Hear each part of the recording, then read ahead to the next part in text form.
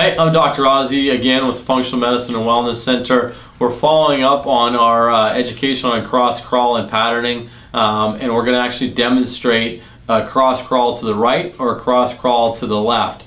There's a number of ways we can do this, maybe standing. Well, I'm going to do it lying down, and then we may make some more videos on that. But for now, we're just going to do the lying down and show you, and we'll tell you in the office whether we want the head turning to the right or head turning to the left, and we'll try and do both. Hopefully we can do that. So I always tell my patients, first off, make sure you go down well, right? And then we turn back up, so heads up, that's easier on the back.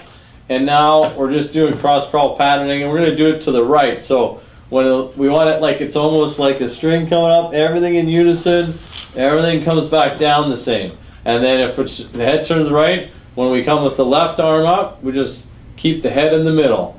Then we come down, and again, it's like everything's attached on a string, so it's all coming at the top and at the end at the same amount, not like we're, again, all over the place. So head turn all the way. We want to kind of almost tilt a little bit up with the head if we can. All right? And we'll do that about 10 times, 3 times a day. Our head turn back up.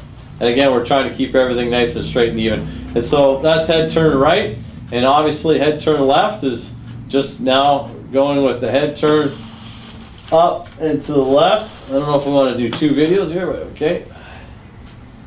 And then head turn to the left, and then head turn to the left, and then again, about 10 times, 3 times a day. I'm going to come back up like I tell everybody.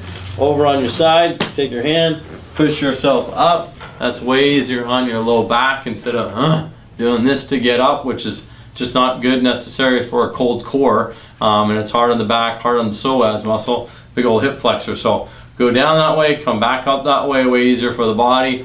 And basically that's cross crawl, and we'll tell you in the office when I do an exam, if you need it, which way you're going to go, right or you're going to go left.